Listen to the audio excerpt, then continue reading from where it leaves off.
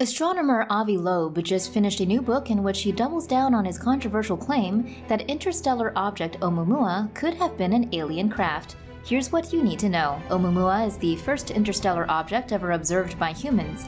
It was discovered on October 19, 2017, when it was about 33 million kilometers from Earth and already heading away from Earth.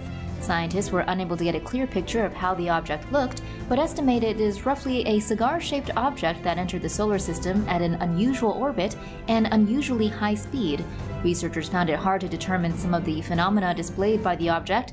One scientist, Avi Loeb, published an article in 2018 stating that the object could be a life sail or probe sent intentionally to Earth's vicinity by an alien civilization.